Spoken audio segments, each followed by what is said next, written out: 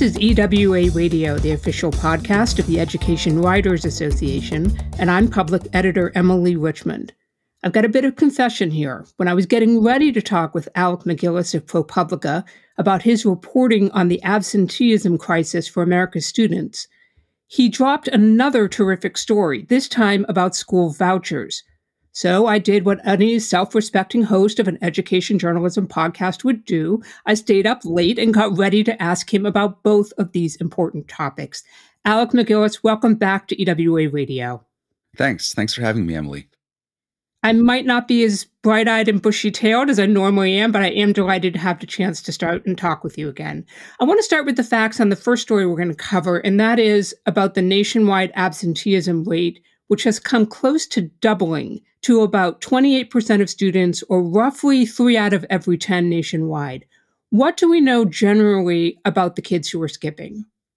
Well, what we know about the kids who are skipping is that they're everywhere. One of the striking things about this terrible trend is that it really is happening all over the place. The absenteeism numbers are, of course, worst in the places where they were not so great before in our big cities. But you're seeing this trend happening even in middle-class suburbs. We also know that it's happening across all ages. So this is not just about high school kids skipping. This is also very much about younger students, elementary age students not going to school. So it's just this really striking, very worrisome, near universal trend, and near doubling of the chronic absenteeism rate. It improved somewhat last year, but it's still way above where it was before the pandemic. Your story is set in the outer suburbs of Detroit. Why did you choose that location? I chose them mainly because that is where a company that I wanted to focus on is getting a lot of their work. It's a company called Concentric that has sort of stepped in to fill a void, or try to fill the void that's been left by the really kind of near abdication of a national response to this problem. So you've got companies that are being hired now to go looking for the missing kids, and Concentric, which is based in Baltimore, is one of these companies, and they've got a lot of contracts in these industrial suburbs of Wayne County. Michigan overall did have the third highest rate of chronic absenteeism in the country in the 21-22 school year, which certainly helped to kind of confirm my choice of these communities as a place to go. But the main reason I went there is because of the company. And doing that reporting, you spent some time with one of their employees, a woman named Shapira Johnson. And her job essentially is to drive around and look for these kids, talk to the families, make contact. But she makes it very clear, and the company makes clear, that this is not old school truancy officer hauling a kid into truancy court. What is her goal? Her goal really is to get to the homes of these students who are already missing a lot of days and figure out what's going on. Try to figure out what the problem is, what the obstacle is, and then ideally bring the information back to the school so that the school can act on it. So if it's a transportation problem, if it's a clothing problem, if it's possibly student mental health, whatever it might be that's keeping a kid missing so many days of school. And yes, she does make very clear that she's not a truancy officer. There's a lot of concern, of course, when parents open the door, a lot of wariness about who's this person standing on our doorstep. And she tries right off the bat to make that distinction. Although there is in Michigan still a truancy law in the books, and there is still the possibility that in an extreme case that a school or a Concentric employee could send a letter to court, sort of getting that process rolling.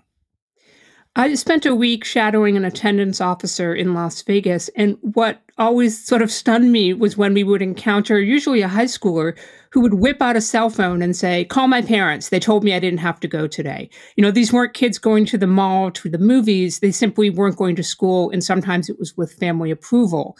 What you found, I think, though, is a lot of kids at home with the parents at home, because either their jobs have shifted there or there's sort of this now default mindset that that's okay. And that's COVID-19, right? We're talking about the pandemic's impact. Oh, completely. I mean, this is what this whole article is at bottom about. It's about the erosion of the norm of going to school that occurred during the pandemic. When you closed schools for a year or more in many of our communities, you saw a real erosion of that expectation, that habit, that routine that we'd built up over generations. That is just what you do. You go to school. And of course, there have been some kids who didn't. We've had truancy in the past, but when you see the numbers jump like they have in as universal a way as they have, it really suggests that there's been a complete falling away of that expectation. The word that I kept hearing when I talked to parents and these outreach workers was comfortable, that there was something about being at home during the pandemic when schools were closed that allowed everyone just to get kind of comfortable. It was simply easier. It's easier not to have to get your kid out of bed in the morning, not to have to get them dressed out the door in the cold, in the rain, in the snow, whatever it might be. If they're not feeling so great one day, if they're moody, it's just easier not to have to do it. And we kind of gave ourselves all a pass for those months or year or more. And it's just been really hard for a lot of households to get back to the basic regimen and rigor that comes with going to school every day. And that's really what we're up against now. How do you rebuild a social norm once you've allowed it to fall away? I think that's a really good point, but I also think in the context of your story, we're talking about parents who it's easier to let the kids stay at home because they're dealing with so many other really pressing pressures that can't be solved that way. For example, you found, as you said, a lot of families where a lack of money for school clothes keeps the kid home, or adequate medical and mental health care for the adults in the house who then can't be present for their children. So how do we solve that? Well, there absolutely are all these different factors, and I describe them in detail in the piece. Another one I think that comes up a lot is parents who have really difficult work schedules. And so the mom I focused on most in the piece works late at night as a security guard at an entertainment venue in downtown Detroit and gets home really late and then sleeps late in the morning. On the day that we found her, she had woken up to get two of her 8 kids up for school, this 9 and an 11-year-old, but then she had gone back to bed herself. And by the time she woke back up, the kids were still there. They just decided not to go. So you have a lot of situations like that. I do think it's really important, though, that we not simply, it's easier in a way just to ascribe these problems to problems of poverty and distress in households. The fact is, those problems have been with us all along. And we saw a near doubling of the rate of chronic absenteeism in the last couple of years. Something else did happen. It's very much similar to when I've been writing about the huge spike in violence the last few years. Yes, violence grows out of root causes, and those root causes must be dealt with. But when you see the homicide rate go up 30% in a single year, as happened in 2020, there's something else going on. And so I thought it was very important to get all those circumstances of these households into the piece to show what these people's lives are really like, what people are really dealing with. But the fact is that when we have to step back and think, well, what has really happened here that made this so much worse? I think we still come back at the end of the day to the pandemic and the closures. And out of that, of course, there's been a loss and an erosion of trust and confidence in families that schools are a better place for their kid to be during the day, either a safer place, a more nurturing place than just hanging around, that they're going to get some value out of it. And that's going to take longer to rebuild, right? Absolutely. I mean, I think one of the things that happened, other things that happened during the pandemic, during that remote learning period, is that a lot of parents got a window into the instruction that their children were getting. And of course, that was not a very representative window. What was happening in remote learning, on the Zoom screen was not in any way representative of what educators do every day in the classroom. But I think some parents were still sort of taken aback or disheartened by what they saw. And so then now they think on any given day, what's the big deal really if my kid misses this? It didn't seem like it really had all that much value. It seemed pretty boring. It seemed pretty insubstantial, seemed pretty rote, whatever it might be. And so they don't see it as that big a deal to miss. There's also, of course, the fact that, which you alluded to briefly before, that with so many more parents now able to work at home themselves, you simply don't have the prior incentive of wanting to get your kid to school simply because you need school to provide the basic supervision for the day while you're at work. And now that in some households, that's also fallen away. What is the role of a responsible education journalist here? What do I need to tell my editor about this crisis? What are the stories that I should be reporting responsibly to help sound this alarm bell? I would say, first of all, simply to be writing about it, period. And there are certain cities where I've seen just really good day in and out reporting on this problem. I think of Detroit proper, where Chalkbeat's been doing a great job. Out in the suburbs, I was very aware of their coverage in the city, and I found it helpful. For context, the Washington Post's DC schools reporter has been doing a great job on this as well in the district. Nationally, my sense is that there's been much less attention to it. The national education coverage has been so dominated in the last year or so by what I guess you could generally call sort of culture war issues around book bans and all the rest of it. But I do think some beat reporters have been doing a great job of it. One particular aspect that I would love to see more coverage of, because I came away with it still lacking enough sort of granular sense of how this is playing out in different communities, is how the legal recourse is working in places that still have some semblance of it.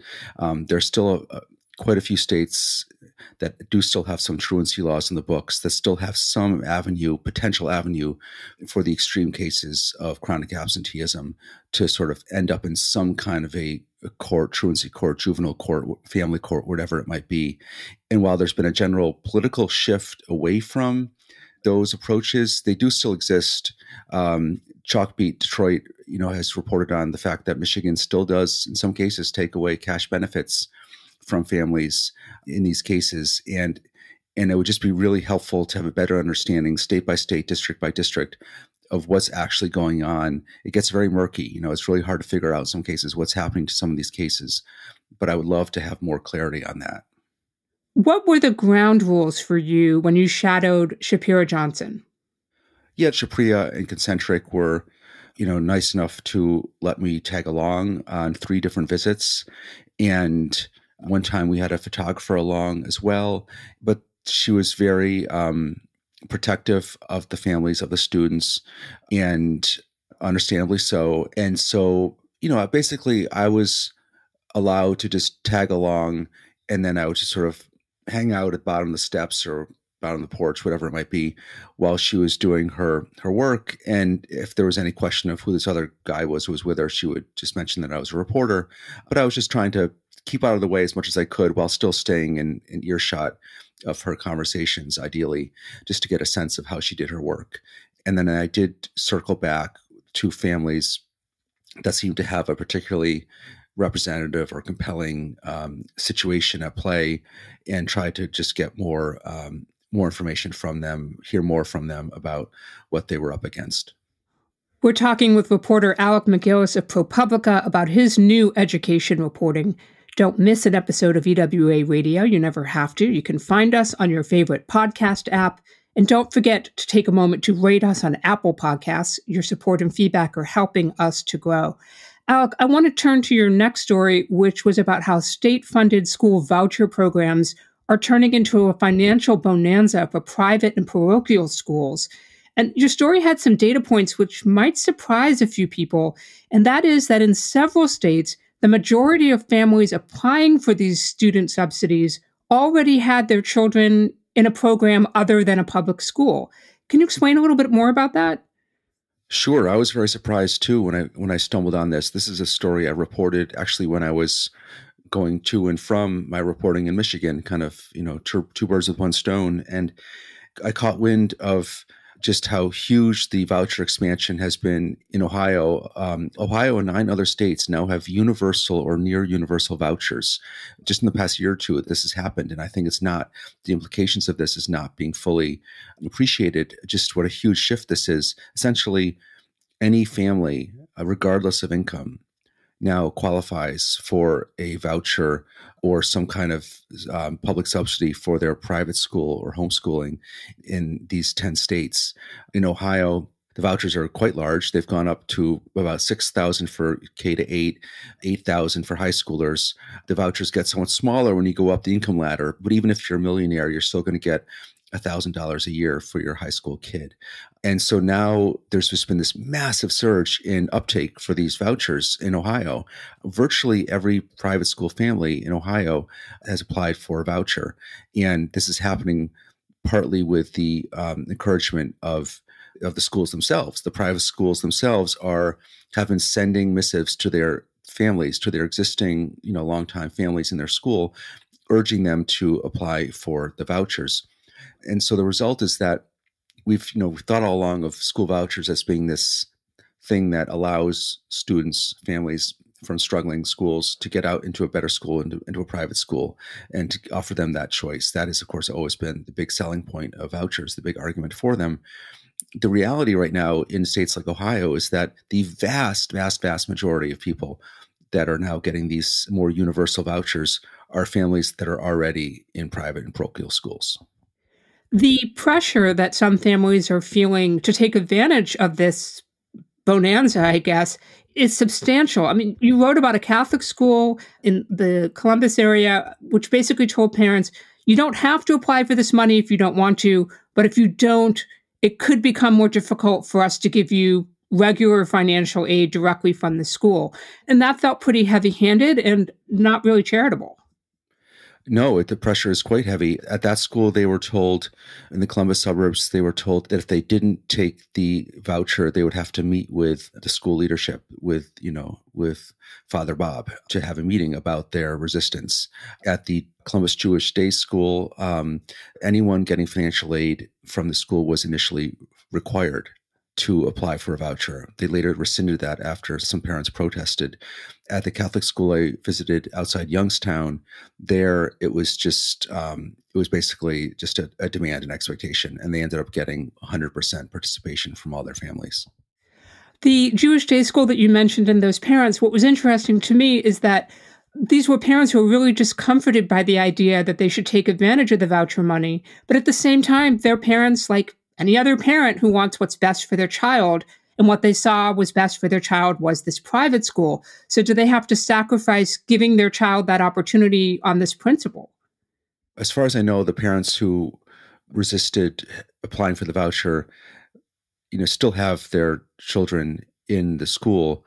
And the school did rescind their demand that they apply for the voucher after the parents protested. Essentially, the parents' sentiment was, I believe the school is best for my child. One thing I always liked about the school is that it seemed fairly liberal-minded and open-minded and progressive. So I was startled to see the school demanding that we apply for vouchers that have been pushed through a gerrymandered legislature by Republicans. And vouchers, of course, have long been a great, conservative goal. And they just found it very discomforting that their school was now pushing the vouchers. These parents felt like it was their decision to send their children to private school, to religious private school, to pay extra for that. And they did not want that decision in any way sort of additionally harming the public schools in the community by them taking this voucher money that they felt was inevitably going to come out of public school budgets. Alec, your two stories, student absenteeism and school vouchers. If we're looking for areas of commonality or overlap, where do we start? I see the overlap in the effect of the pandemic school closures. The fact that the school closures gave this huge boost to school voucher proponents who were able to say, look, this public schools left all these families high and dry, abandoned them in these communities where schools were closed for a year or more. And they were left without any other option. Their kids were not in school, while private and parochial schools in many of these communities stayed open much longer during that period. We can't let this happen again. We need to give parents more of an option if the public schools let them down. And that just provided this real opening for voucher proponents to make this big push toward being universal or near universal with hundreds of millions of dollars of additional funding in states like Ohio. The kicker to your voucher story, there's irony, and then there's the kicker to your voucher story. But I want to talk about what happened when you went to try and interview families outside of that Jewish day school and the Catholic school at opposite ends of these Columbus suburbs, because I think it helps to frame what I want to talk about, which is How do reporters hold these programs accountable? Where do we find the voices in the data to ask, is this program even really serving students well? So what happened when you went to those schools? Yes, I wanted to talk to as many parents as possible. I had the letters from the parents at the Jewish day school from the parents who were resisting this demand, but I wanted to, talk to as many parents as possible. You always want to talk to as many people as you can. So I went to school drop-off in the morning and just, stood there in the parking lot, approaching SUVs and parents as they dropped off their kids. And my gosh, I was not there for much more than 5 minutes before I guess some parent had mentioned inside the school that there was a reporter out there in the parking lot asking questions, and an school administrator came out together with a very heavily armed security officer who I, fully assume was there because of the Gaza war and all the fears that has raised, around safety in Jewish spaces here. And so they came out and they told me that I had to leave. And then a very similar thing happened at the Catholic school that afternoon when I went to school pickup, again, hoping just to talk to as many parents as possible. And again, an administrator came out and said I had to get off the property. And then I received a follow-up email from the diocesan spokesman telling me also that I was not allowed on school grounds. And, it was just a reminder that one of the tricky things in this new era we're in now, where you have these vouchers, so much public money going to these institutions, these private and parochial schools, but they are not publicly accountable or beholden in the way that public schools are, and right down to the fact that you're not allowed on their grounds without invitation. And that does raise all sorts of questions about how do you cover these institutions that are now getting so much public money. So how do we do that, Alec? What stories do we want to see from reporters who are either covering existing vouchering programs or ones that are being proposed? What are some of the questions reporters should be asking right now? We do have to keep trying to reach parents and educators at these schools, and it's just going to mean coming at it in different avenues. If they're going to throw you off the parking lot, then you come at it through social media or other ways of getting into those school networks.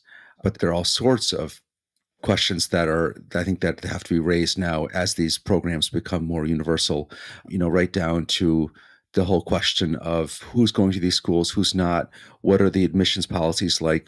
One of the main arguments for voucher opponents is that school choice, when it comes down to it, so-called school choice, is really school choice for the schools themselves. They're the ones who are getting to choose their students and choose who they do and do not want in their schools. And I think that's another important question that my article didn't get into. For a guy who's not on the education beat and hasn't been on the education beat since the early aughts at the Baltimore Sun, you are spending a lot of time on the education beat. What keeps pulling you back? Because I just think it's so important. My general approach in deciding what to write about this last, decade or so, when I've had so much wonderful leeway to choose what I want to spend a lot of time digging into, my general approach has been to look for things that are hugely important that aren't getting enough attention. And so for a while that meant, writing about what was going on in the industrial Midwest, as far as these left behind cities that were really not being, I thought, covered enough by the national media, sort of leading up to the Trump election. It also meant writing a lot about gun violence, in the years where it seemed like it wasn't getting enough attention in our cities. And then more recently, it's meant covering this crisis in post-pandemic public education in America. It really does look as if public education is under great threat in all sorts of different ways now, whether it's learning loss or absenteeism or school vouchers. And I just think that that's one of the biggest things happening in this country today. And I'm going to keep writing about it for the time being. Alec MacGillis is a reporter for ProPublica focusing on gun violence, economic inequality, and the pandemic-era schools crisis. He's the author of the 2014 biography of Senator Mitch McConnell, The Cynic, and more recently, Fulfillment, America in the Shadow of Amazon. Alec, thank you for always making time for EWA Radio. Thank you. And that wraps up another episode for us. If there's a story or a reporter you want to learn more about, drop us a line. We're at radio@ewa.org. The mission of the Education Writers Association is to strengthen the community of education journalists and improve the quality of education coverage. For more than 75 years, EWA has helped reporters get the story right. Have a great week, take good care of yourselves, and thank you for listening.